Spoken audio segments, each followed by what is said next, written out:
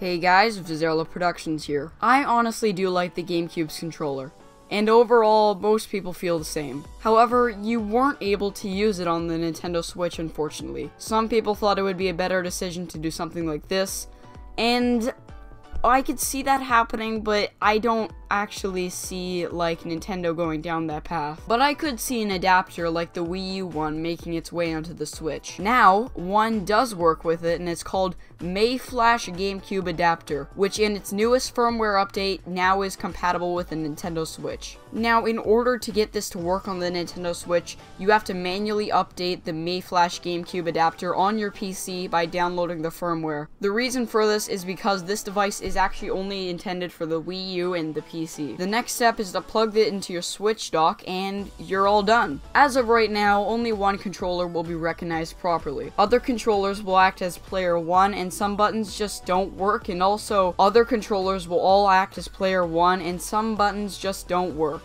And also games like Breath of the Wild don't work either. If you want to learn more, check out the link in the description. Alright guys, please share this video if you found this interesting, and see you.